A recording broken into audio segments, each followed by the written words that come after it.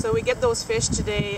We are doing electrofishing, so it's a little electric shock that the fish get, and then we're able to catch them. So most of the time they will flip, we'll see their white belly, so that's easier for us to be able to catch them. They're not moving too much, and then they get more visible.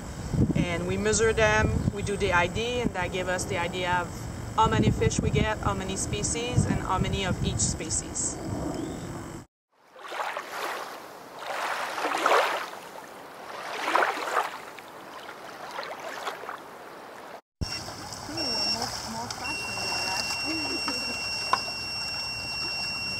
The classic. Everyone eats one. Still have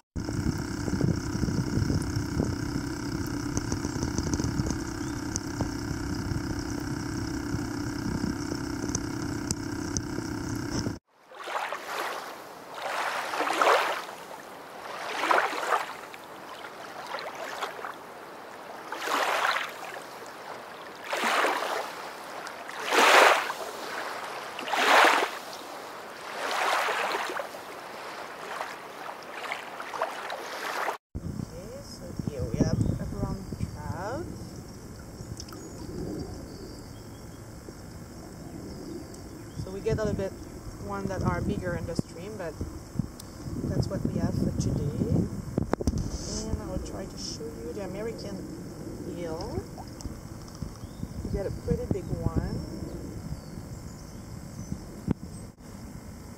There you go. That's a big American eel.